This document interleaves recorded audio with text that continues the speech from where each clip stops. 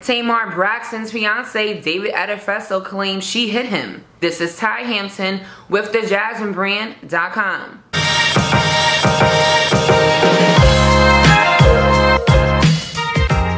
The drama between Tamar Braxton and her fiancé, David Adefeso, continues as he publicly broke his silence about what allegedly happened between them. They made headlines earlier this week when he filed a restraining order against her. She then reportedly alleged that he assaulted her and threatened a murder-suicide. He has now spoken out and accused Tamar Braxton of physically assaulting him. He said, "Here's the truth. I've been a victim of domestic violence, domestic assault. I was attacked.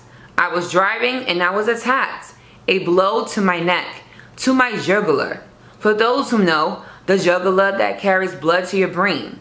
When you're hit there, it discombobulates you. I thought I was going to crash. I was driving fast. I had to call my mom.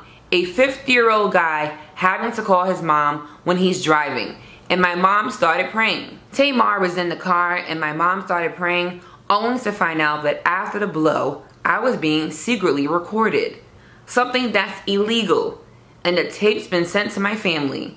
Tapes of me in distress, in pain, calling my mom, are being sent to my family and other people. He paused and appeared to get emotional before he added, "My car was destroyed. I drive a Rolls Royce. Almost $30,000 in damage. I can't really continue to speak about this because the cops were involved.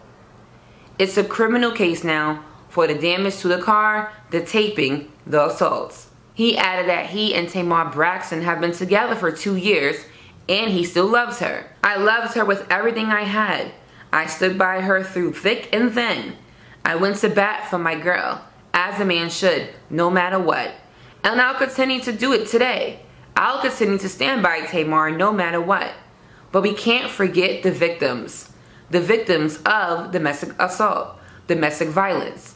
Domestic violence happens to men. 40% of domestic abuse and domestic violence occurs against men." He also added that domestic violence against men doesn't get taken seriously. He also denied claims that he physically assaulted Tamar and said he has never and will never hit a female. What do you think about David Adefeso's claims against Tamar Braxton? Comment and let us know.